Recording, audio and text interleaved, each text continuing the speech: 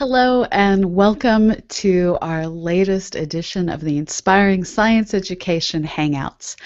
My name is Dr. Pamela Gay, and I'm going to be your host for not just this episode, but for this series. So please tune in every second Wednesday and sometimes on the fourth Wednesday of the month to learn more about how you can help your kids better understand this universe that we share. In this live series of events and training videos, we'll be presenting timeless astronomy education materials designed to help students learn science through inquiry. One of the fundamental questions that is asked not just by children, but by adults, philosophers, scientists, is where do we come from? Well, the ultimate answer is beyond the scope of not just this hangout, but current science and lies more in the realm of philosophers and poets. Science can ask and answer the question, where did our solar system come from, and where did other solar systems come from after the Big Bang? This is something that we're going to explore throughout this hangout, and we're going to try and help you understand how it is that we understand not just how our solar system came to be, but how solar systems in general have formed, how they're evolving, and in some cases how they might even die. As a starting point, remember that our universe pretty much started out as a fog of particles. There were slight variations in density that allowed everything that we see today to form. And some of those areas with a little bit extra matter, those are the places that formed the stars, the galaxies, the large-scale structure of our universe.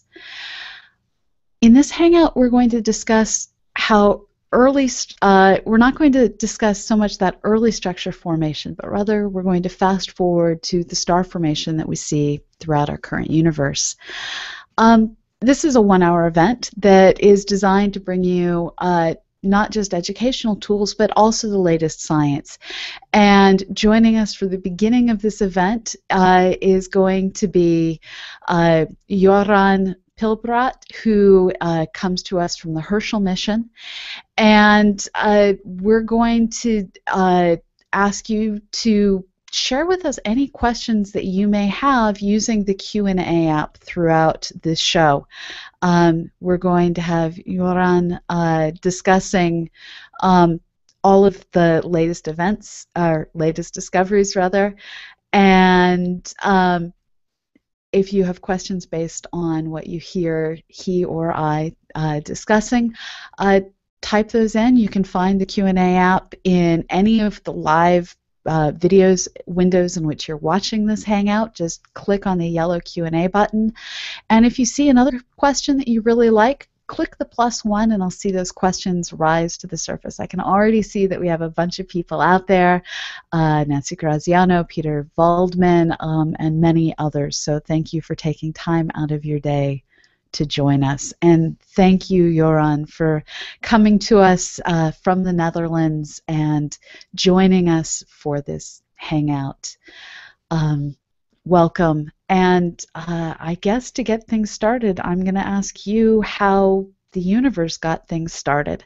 Can you give us the broadest of overviews on how we went from having clouds of gas and dust to the planets that we live on today? Okay, Pamela, thank you. Well, stars and planetary systems form in molecular clouds in our galaxy and other galaxies. Now, these clouds are clouds of gas and a little bit of dust, typically about 1% or so of dust by mass. And these clouds are part of what we generally call interstellar matter. So that's the matter between the stars in the galaxy. Now, when the stars form, they are first tenuous, but as they build up matter and become more massive, they kind of shield themselves against the radiation from the surrounding stars. And that means that they cool off. So the interior of these clouds get very cold, and when we say very cold, we mean like 10, 20 Kelvin, 10 or 20 degrees above the absolute zero. And that means that they also become molecular. So the hydrogen, which is most of what's in there, becomes molecular hydrogen. That's why these clouds are called molecular clouds. Now, so stars form from cold molecular gas in these clouds, and when it gets massive enough, the density gets high enough, they basically they can, under certain conditions, collapse, because not all clouds form stars. Some clouds form stars and others don't, and perhaps we're going to talk more about that. But when they become gravitationally unstable, they form prestellar cores, which later become prestellar objects. And when the matter collapses onto itself, it conserves what is called angular momentum. If it's rotating a little bit, that amount of rotation, if you like, is conserved during the collapse. It's like one of these figure ice skaters who puts her arms in and spins up, and that's exactly what happens. So the matter around the prestellar core, the protostar, becomes a disk around the star. And this disk, in this disk, the process of planetary formation takes place. So that's the very short version of how a planetary system comes into being. Now, when we were trying as scientists to put together this idea of this understanding of how planets formed, we couldn't exactly sit and watch the entire process from start to finish, but rather we've had to use a myriad of different telescopes to look at star formation all over the sky and capture snapshots of different systems in different ages. It's kind of like going to the shopping mall to understand a human life. You see the moms pushing their little kids in baskets and the elderly people out for a walk in the evening, and you can catch all the stages of human, from little kids to elderly person, by watching the folks in the mall. What we as astronomers do is we sit here on Earth and watch the stars and capture the moments of childhood and senior citizens and everything in between.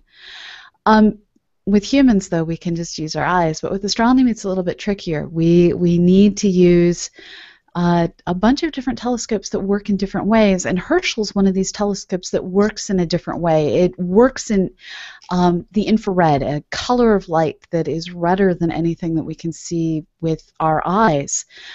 What is it that the infrared telescope, the infrared light Herschel observes, let you see that we couldn't otherwise see? Okay, so I like very much your picture about how we can understand what stars are, how they form, and so on. But just like there is a part of the process of how human forms that we don't see out in the shopping mall, that's also true about the stars. We don't see the whole story. And it turns out that the most interesting part of the story for how a star actually comes into being, we cannot see in the visible light. So it's like it happens somewhere where we don't have access. And this somewhere is in these clouds that I described before. So there is no light coming out of these stars. And one reason is that there simply is no light inside them at the beginning, before the star formation has happened. But even when stars form, in the beginning we don't see very much, because the light simply cannot come out. But the forming stars, they heat up their surroundings. And anything which has a temperature emits, that is we learned in school.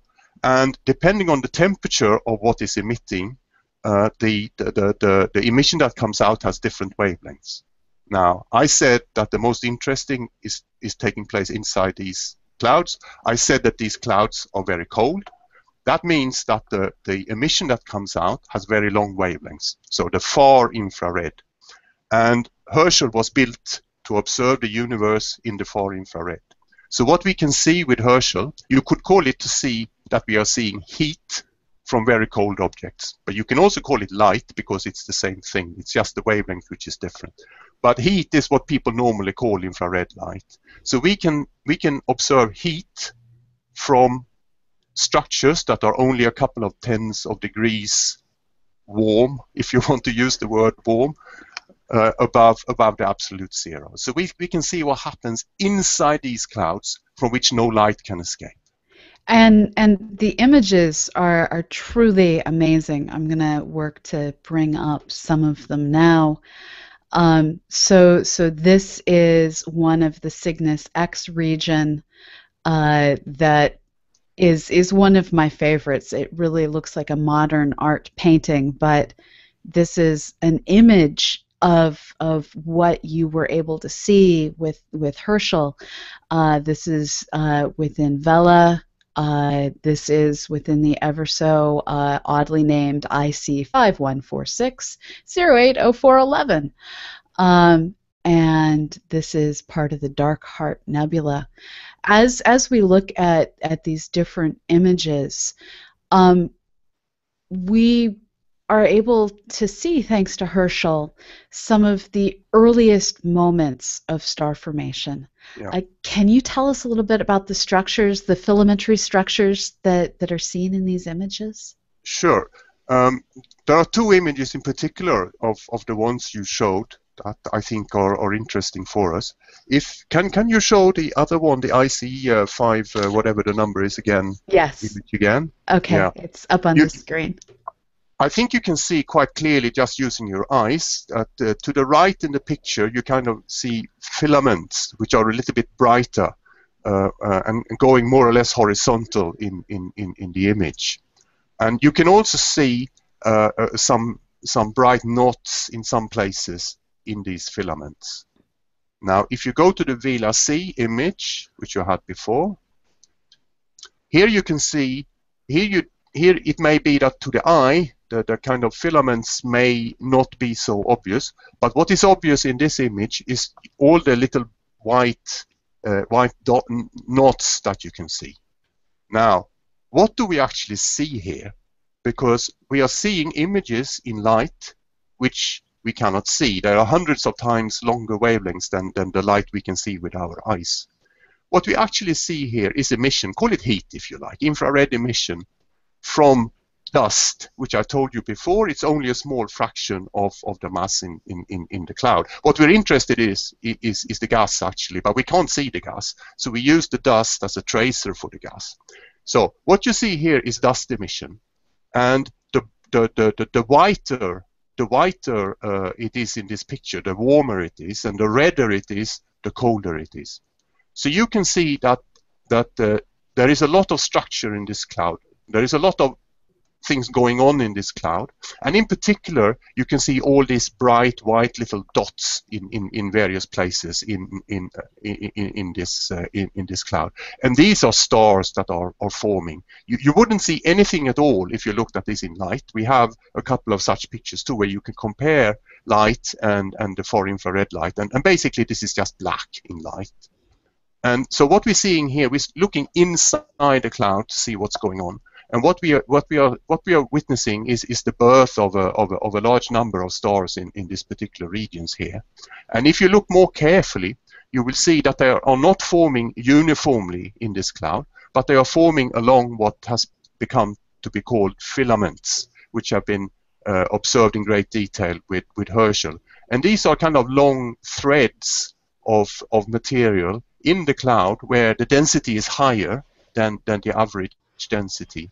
And what we have discovered with Herschel is that if you have a density which is above a certain threshold, these filaments tend to produce stars. And if the density is not high enough, then you simply don't get stars. So there are clouds where you have filaments but no forming stars.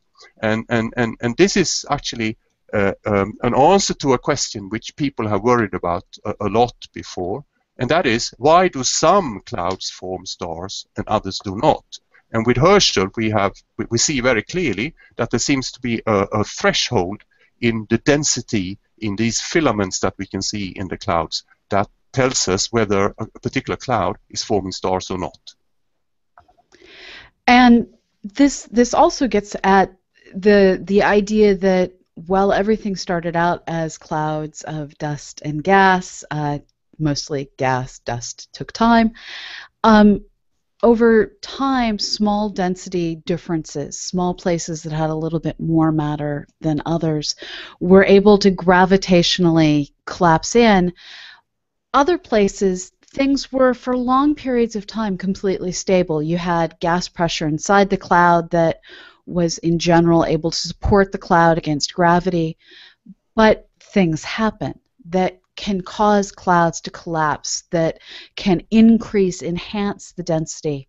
Uh, our galaxy is very much a dynamic place where, as these molecular clouds get shocked by supernovae, as they pass through the high density regions of the arms of the galaxy, all of these different things can affect the clouds. And uh, what aspects of this have you focused on?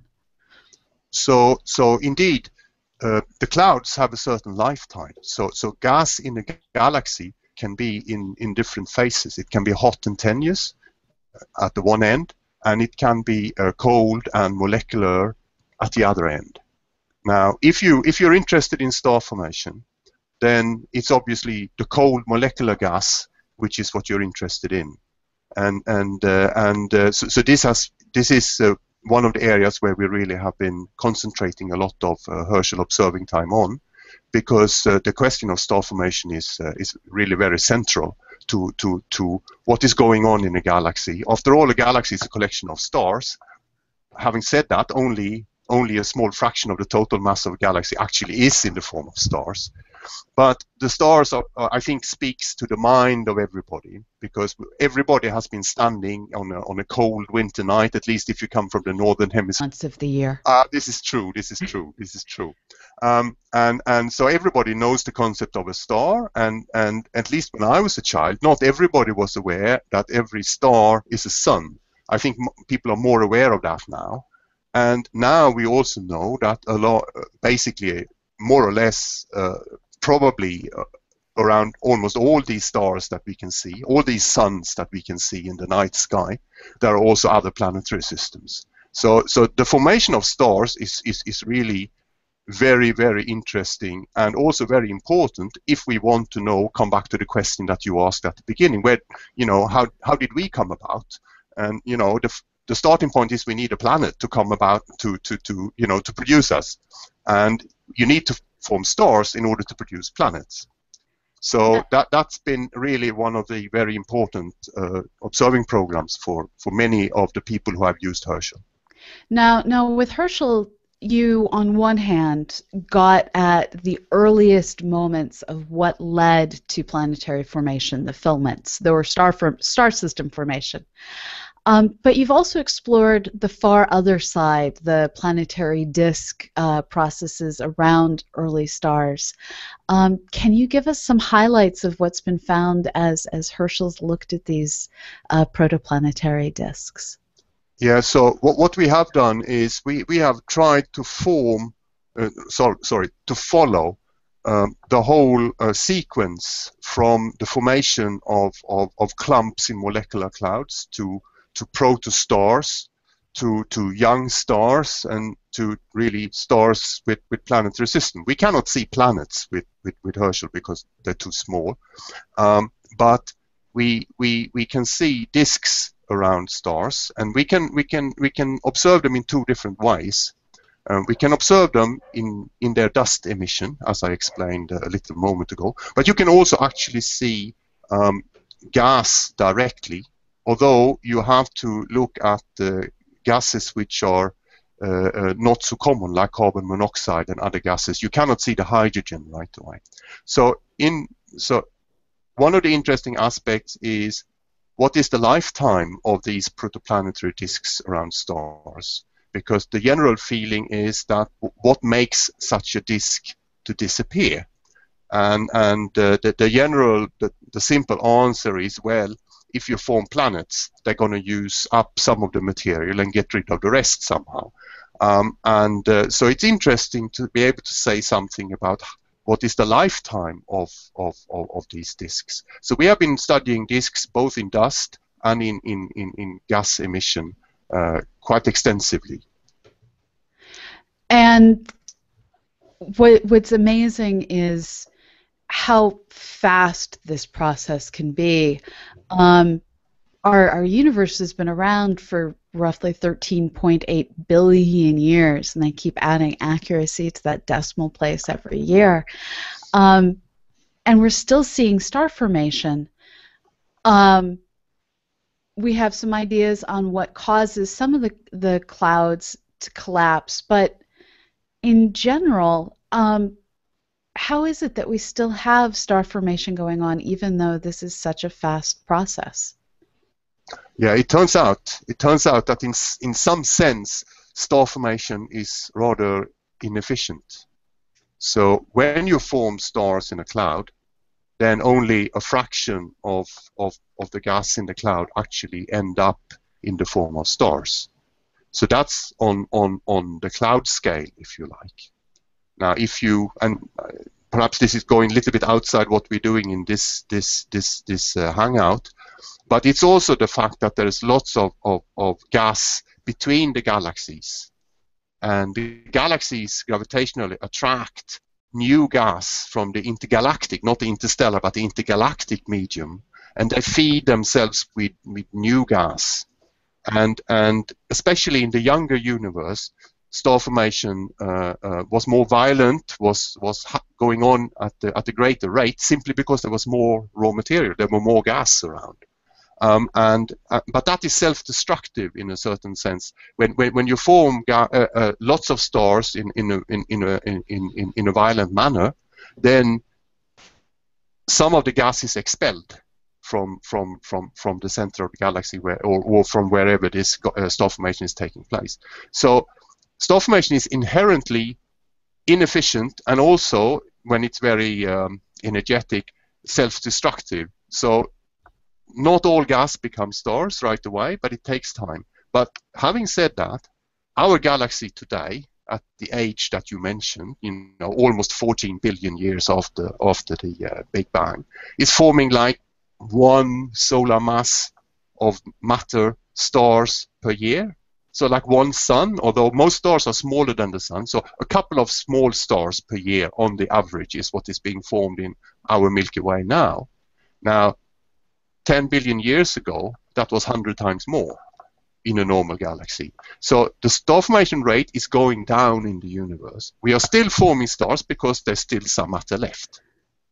And one of the things that you touched on is these energetic processes actually allow the light to, in some ways, overcome gravity, because very young stars, and in fact in many of the most energetically star-forming galaxies, you also have active disks in the center of the stars that are piling matter in towards a central supermassive black hole. And this phenomena, which is often referred to as a quasar or an active galactic nuclei, this highly energetic process in the center of these young galaxies gives off so much light that it pushes matter out of the centers of the galaxies. Exact same physics is at play with really young stars, that once they get going, once they turn on, they start giving off so much light that they push out matter that's trying to fall onto the star. So all of these different processes have this almost regulatory valve on them, where when things get too energetic, all of that light just pushes away the matter that's trying to gravitationally fall onto the system. So you have this balancing act that has to take place, where for things to form, gravity has to win. For things to stop, light has to win. And in between, you have this balancing between light and gravity. Now, all of these things are actually things that have finally been sorted out, actually, since I started studying astronomy when I was a kid. I remember people putting up slides of things like star-forming regions and active galactic nuclei, and writing words like, "Here be monsters," and "We don't know if there's planets," and now we know these answers. Your career has spanned even more remarkable discoveries. What is perhaps the most amazing thing that has impacted your way of viewing our universe that's been discovered in your career? Well, it's a difficult one, but if you're asking for the moment, then one thing that we saw when we turned Herschel on and we made the very first observations of the sky, and so we have three instruments on Herschel, and the instrument which looks at the longest wavelengths, the coldest regions, if you like, is called SPIRE. And when we took the first images with SPIRE, we were actually imaging a couple of nearby galaxies, you know, the typical galaxy that looks nice with spirals and what have you. And so you get an image with a spiral galaxy on it, but it looks like it was in a snowstorm. You know, there were kind of white dots everywhere. Yeah. And what's gone wrong? You know, what is happening here? Until it dawned upon everybody. Those snowflakes are just distant galaxies. Oh, that's amazing. We wanted to image a nearby galaxy to check that everything is working. And here we get the distant universe right out of the box, just like that. And of course, this could have been predicted, but nobody kind of did that. And so when we just saw it, it took some time to understand that. And then it dawned upon us, yes, we do see the nearby galaxy. Yes, we see galaxies whose light has been traveling for 10 giga-years to reach us, just like that. And that was an unreal feeling. That must have been amazing to have been part of building this and having looked so forward to it, and to try and do something so simple and inadvertently. You basically got photobombed by the high redshift universe. It was just there. That's absolutely amazing. What a remarkable moment to have. Do you still have that photo anywhere? Oh my God, somewhere, yes, but it would take me a little while to find it. It's fine. If you could possibly email it to me so that I could share it with Sure. our viewers, I deeply appreciate it. So this has been an amazing discussion, hitting on how this is still very much something that we're still working to understand. Star formation and planet formation are not solved problems. There's still lots of room for new science to be done, and you're part of doing that new science. Before moving on to overview the details of our educational scenario, do you have any parting words that you'd like to leave our audience with about your work in science? Well, I think so. My interest has been in star formation. Herschel, as an observatory, is no longer operational. We made our last observation in 2013. We are still working on making our data into data products which people can use in the best possible way, because Herschel will continue producing science for many years from now. I'm now working a little part of my time on a future mission, which is going to look for planets around other stars. It's called Plato. And the connection between star formation and looking for planets is how planets form. And I think that means that you want to study these disks that we talked about earlier. And in order to study these disks, you simply need to have sharper eyes than we had with Herschel. Any optical instrument has a resolution, as we call it, how sharp you can see, which is the wavelength divided by the size of the aperture of the instrument. And because we were looking at very long wavelengths, we could not see so sharp. But the way to deal with that is to pick very, very big instruments, which we will never afford, well, not in our lifetime at least, to send out into space. But you can look at slightly longer wavelengths than what Herschel did, and you can do it from the ground.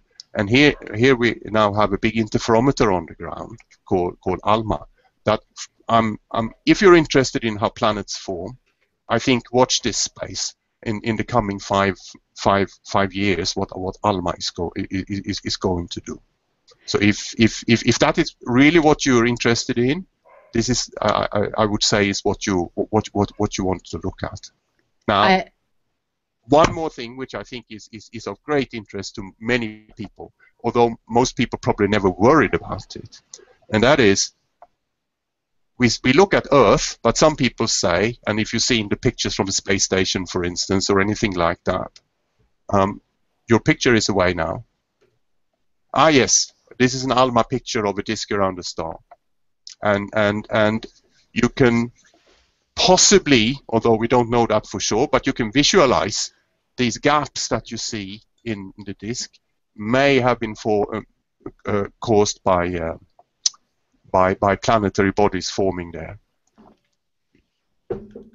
So in what I was coming to, on our Earth, we have lots of water, and we actually are not. It's a very big debate, and I was very surprised about this because this is not my area. People actually debate, and there are big conferences in nice places about where does the water come from. Now, something we have done with Herschel is that we have followed the water from its formation in molecular clouds through the prestellar objects to the disks and in our own solar system. Herschel has observed water in our own solar system in places like Ceres, Taurus around Saturn, and perhaps the most surprising at all, probably in the Kuiper belt as well, and in several comets. And so Herschel has been able to follow water from its formation in molecular clouds all into our own solar system, and has also kind of kept the debate going about where our own water is coming from, because this we still don't know. Yeah, this is something actually that came up during our Icy Bodies Hangout, the problem with the type of water that you find in Chirigiri 67P, the comet that Rosetta is currently orbiting alongside, isn't the same type of water that we have here on Earth, but Comet Hartley does have the same kind of water. That's right. But this confusion of even one CP67P type comet hitting Earth would change our water dramatically. So this is a real confusing point where Herschel got us all the way up to where we're now confused, and this is why we need to keep looking and keep doing science. Absolutely, absolutely. So it's been absolutely fabulous having you on, and I look forward to getting that image from you, if you can find it, of what it was like to turn on Herschel and see the background universe photobombing your image. And I thank you so much for taking a bit out of your day to join us and our audience. Before I let you go, we do have one question that came in from Peter Waldman. He asks, how do binary star systems form, and are there protoplanetary disks always in one plane? If you have a fast answer to that, if you have to go, I understand, and I'll take on the question. But I'd love to hear your quick take on binary systems. No, it's a good comment. I mean, it's easier to discuss the formation of one star with a disk around it. Now with binary, but we know that many stars, perhaps even the majority of stars, are in binary systems or even triple systems, and here what and we have seen planets around stars, but also around binary stars, and you have different situations depending on the distance between the stars. You have binary systems where the stars are very far away from each other, so that in principle they could both have their own disk, if you like. I'm not aware of having seen a disk around a binary system where the stars are very close to each other, but I think they must exist simply because we know about systems where we have planets that orbit around both of the stars in binary systems. And it starts to all come down to the separation between the stars. If the stars are snuggled up right next to one another, then they do seem to share common angular momentum, common disks, common planetary orbits around them. As they're farther apart, they in general seem to have similar rotations, and the same is true with galaxies that form next to one another. Things like to collapse in one set of rotation and then fragment as they're going. But the universe keeps surprising us with all of the exceptions to all of the rules. So while we can say we've seen many things that appear the same, there's always going to be that exception that proves us wrong on our universal ideas. So any last words to add before I let you go on with the rest of your evening? No. Thank you for inviting me, and I hope some people have been able to share in the fantastic story of understanding how stars form and how our planet has formed once. Well, I can see that we have a pretty good-sized audience out there viewing right now, and hopefully this will just get seen more as it goes out into the archive. So those of you watching, please share out what we're doing and help get more people involved in understanding the scientific understanding of where it is that our world came from. Thank you so much for joining me. This has really been a pleasure, and I hope our paths cross again. Thank you very much, Pamela. Thank you. So, following on the footsteps of that fabulous interview, we're going to spend a little bit of time going over how you as educators, education public outreach specialists, can take these ideas and make them understandable for your audiences. And one of my personal favorite things to do is to go outside on a clear, for me in the Northern Hemisphere, a clear winter's night. And for the most part, this works wherever you are in the mid-latitudes on the planet, because I'm talking about objects that can be seen from pretty much everywhere. So go outside roughly September through March and look up. And as you look up, what you can see is the constellation Orion. Orion is one of my favorite systems. And to hang up and escape this Hangout, click the little red Hangout button at the top of this window if you mouse over this window. So go out on a night sometime between September and March, October and March, look up and find the constellation Orion. And within the sword of Orion is this beautiful, not this beautiful to your eyes, but this beautiful nebula that we call the Orion Nebula. This is also called Messier 42. And this is a fairly young region that is undergoing star formation. And this is part of what we have built into the exercise I'm going to talk to you about today. So you can orient your students on what star forming is with this idea and start to introduce to them the notion that star formation is something that we can see going outside tonight and looking up. And when they go outside, what they can't see at all is that these star-forming regions are littered with cocoons of regions that we can see with the Hubble Space Telescope that we refer to. I'm sorry, I'm trying to find the image, and it turns out I can't effectively talk and open files at the same time. We find these little nuggets called either proplyds or protostars, depending on what you're reading. And so in the lesson plan that we've put together, we get you first starting off by familiarizing your students with these ideas of there is star formation going on. There are these small yet visible places in the sky where we can see these infant star systems in the process of going. And you can familiarize them with all of the words. Now, to make this easier, we have put together a lesson plan that is available through the Inspiring Science Education portal. So to get to it, you go to portal.opendiscoveryspace.eu, log in, and search the communities for the star and planet formation community. And when you get there, this is what you see.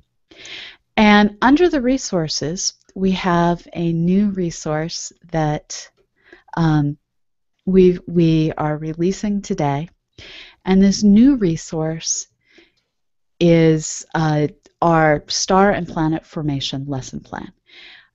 We have added into this lesson plan both a teacher's guide and a student worksheet set.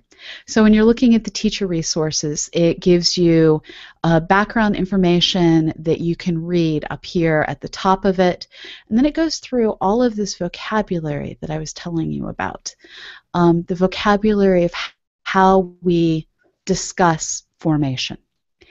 And it then encourages you to get your students discussing what it is that's happening, the filaments that are forming, the high density regions that are collapsing, all of these different things, and understanding that everyone likes to have amazing pictures to look at. We've given you a bunch of different press releases with amazing images, largely from the Hubble Space Telescope, that you can bring into your classroom as here's what it looks like with the most amazing telescopes we have. And we go through all the way from the filaments that we discussed today to the eggs emerging. These are the proplyds that I just showed you a picture of, to the dust pillars of Carina. All of these different parts we present all the way up through, in fact, to how dust molecules in solar systems go on to become, well, planetoids, asteroids, and all the way up through planets. Now, to help you get your students to understand this, we have an activity. And rather than simply showing you a bunch of words, I'm now going to turn off my screen share and talk to you. So the idea with this activity is you take index cards, pieces of paper, whatever it is that you have, and you start out by counting up your students and writing for the same number that you have students on each of these cards the word dust. Hand each of them a dust card, and then go someplace large. Go to your gymnasium, go to a cafeteria that has all of the tables out of the way. Go outside if the weather lets you go outside. This is an awesome activity to do if you have a large square or a football field of some sort to work on. And tell the students that what you're going to have them do is play the role of dust in the early solar system. And they're going to do this in one band of our solar system. So one of those stripy bits that was still there in the image I showed you from Alma. And set them running and tell them if they're able to tag somebody else and to do this safely, no harm. If we want everyone to survive, the dust did survive to the modern day. When they tag somebody, those two people now can link arms, and those are two dust molecules that have merged into something larger. Now, as those two linked dust molecules are now running, they can grab other people. Do this for a couple of minutes until you see that you've had many of these dust molecules bond together to form larger and larger systems. Now, the next set of cards you're going to have is the conjules cards. These are these small minerals that we see inside of meteorites that we're able to collect here on Earth and take into the lab. These are formed out of dust particles that collided, melted together, collided with others, and grew into these beautiful structures. Give the groups of 4 to 10 conjule cards. So now you have larger groups. Let them run some more. These conjules can then grab onto more people. And as they go, you can stop and restart and upgrade the cards until eventually what you'll find is you have 1 or 2 asteroids, and we document how many people it takes to form an asteroid in the exercise that's available through Inspiring Science Education. You'll have a couple of asteroids, a bunch of leftover dust that is now on the other side of the sun, which is probably you standing in the center of all of this, and a few leftover conjules floating about. But it's really a good way to get the kids to understand why there's leftover dust, why asteroids come in different sizes. And there's a series of discussion questions that we have put together to help you getting your kids thinking about what this wild running around activity, which is great for one of those spring days when your kids don't want to be working inside anyways. Really get them understanding the science. Now, the goal with Inspiring Science Education is to get students learning through inquiry. And while running around is great, and this gives them a good understanding of what's going on, it's also good to get them looking at the data.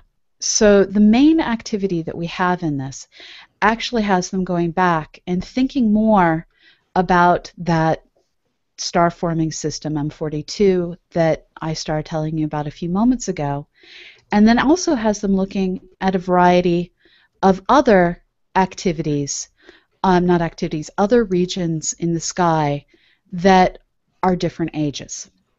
So to set the stage, tell your students that star formation is a process where you start with these giant molecular clouds, and they fragment and form stars, and you're left with these beautiful, well, the science doesn't dictate the beauty, that's the human mind. What you're left with is a spheroid of young stars that all formed at about the same amount of time.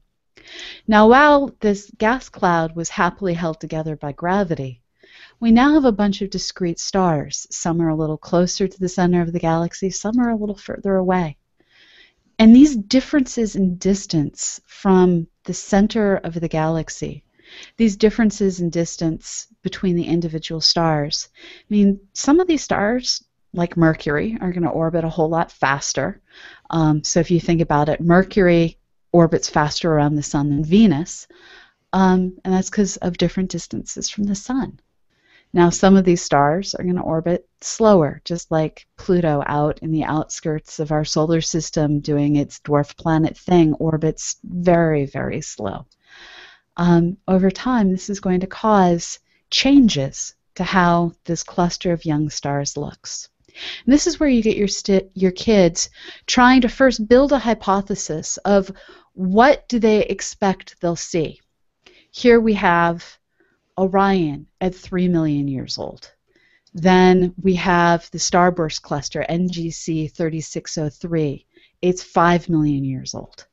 Then we have the Pleiades system, which can also be seen at the same time that you can see Orion. It's 115 million years old. And finally, here's the Hyades cluster, also visible alongside the Pleiades and Orion.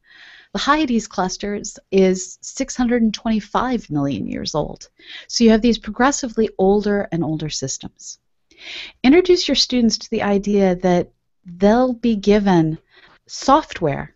In this case, we're going to have them using Stellarium to measure the angular size of these clusters on the sky, and images that are all taken the same way. We're using digital sky survey images that are available through Skyview Virtual Observatory.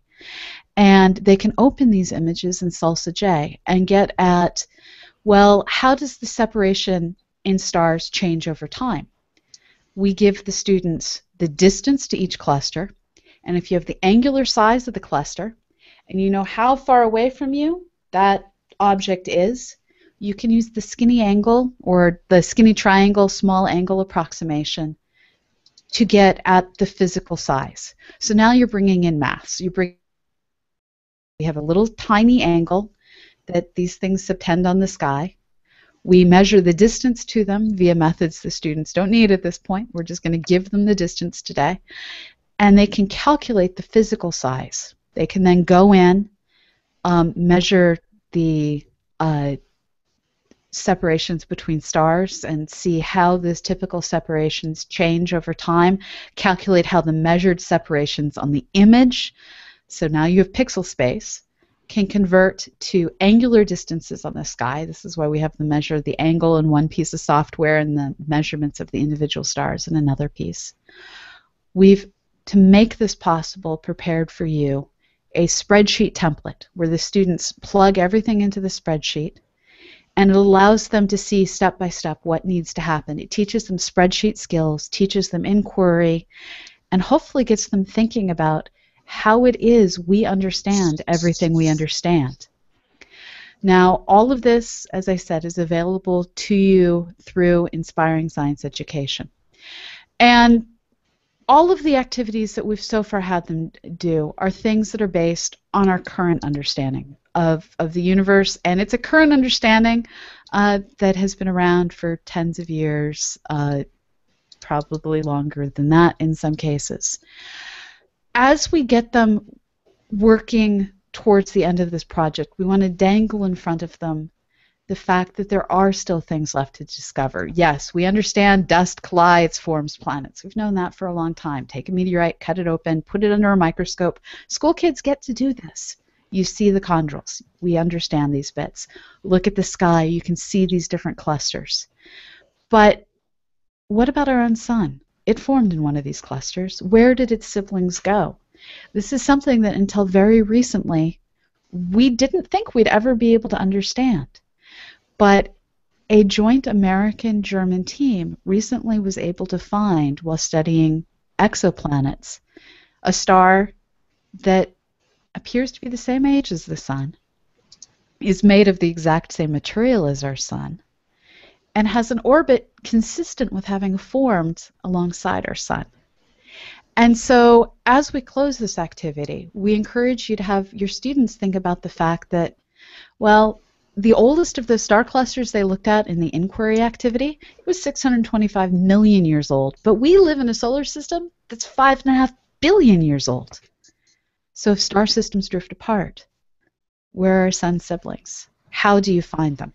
Have this discussion with them, and then introduce this new piece of science less than a year old, and get them realizing there are still things out there for them to discover. So this is what we've put together for you.